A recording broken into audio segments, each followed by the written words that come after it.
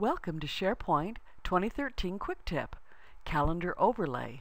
This is Administrator Training, and I'm Trainer Laurie. First, select the calendar by clicking the name.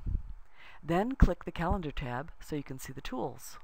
Then click Calendars Overlay, and it will ask for a new calendar. So click the new calendar, and then click OK. The maximum number of calendars to overlay or view at once is 10. Now we're in Settings, Calendar Overlay Settings. First, enter the exact name of the calendar to overlay. Then select SharePoint. You do have the option to select Exchange, but this training is just about how to bring a SharePoint calendar into SharePoint. Then it's a good idea to add a description, but that is optional.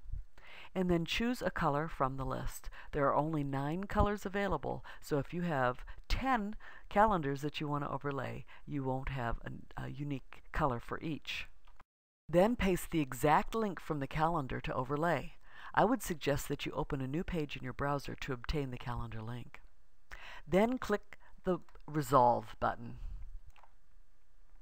Then, after you've clicked Resolved, you have more options under List. So click the drop-down and choose which calendar to add to the overlay. You want to make sure it's the same calendar that you have the name. And then click a view if they are available. Generally, it's just calendar view, but you might want to have a list view or some other kind of view if it's available in that calendar.